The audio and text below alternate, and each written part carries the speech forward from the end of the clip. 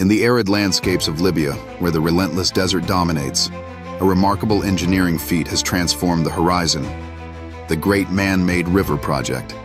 This colossal venture, often heralded as the world's largest irrigation project, is a testament to human innovation and the power of engineering to reshape environments.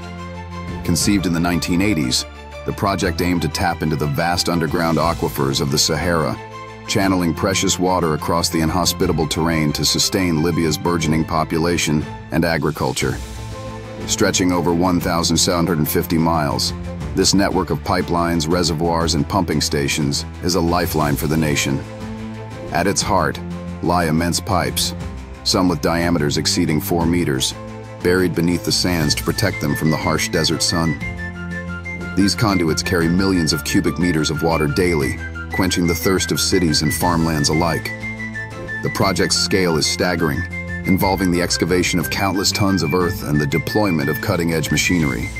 Despite challenges ranging from logistical hurdles to geopolitical tensions, the Great Man-Made River Project stands as a beacon of possibility, demonstrating how human ingenuity can overcome nature's barriers, turning barren deserts into thriving oases.